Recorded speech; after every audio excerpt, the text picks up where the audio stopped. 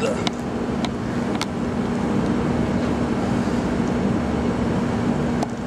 hand doesn't work. Oh.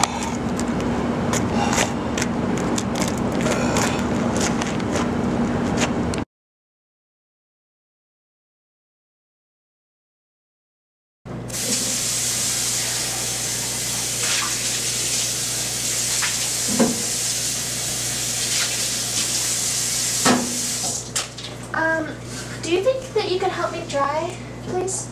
You know I can't. Well, why can't you? All I did was go out the other night. You told me not to drive drunk, so I fell asleep on my arm, and now look at my wrist. You've been using that excuse for the past 3 days, though. And I'm just not happy anymore. You don't help me with the chores, and I just have to do everything by myself. What's the real problem here?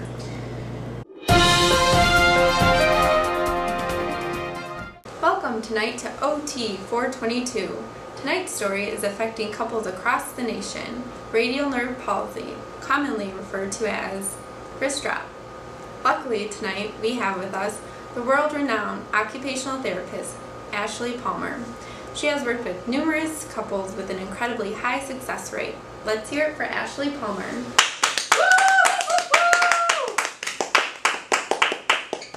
Thank you for having me here tonight, Molly.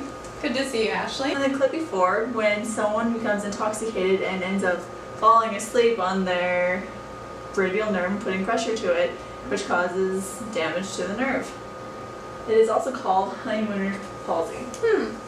Tell me more about that. That could happen when a couple is cuddling and the woman's head is usually putting pressure on the radial nerve, which is somewhere in the armpit region. Okay, that makes sense. So what are some other things to know? Oh, look at this picture.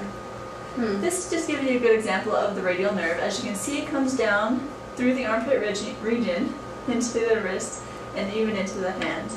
Oh, okay, that makes more sense. Some of the symptoms that you may get while you have the wrist drop is that you are unable to extend your wrist, so it drops, and you have sharp burning or aching pains, and you have progressive weakness, lack of dexterity, or swelling in the wrist or in the dorsum of the hand.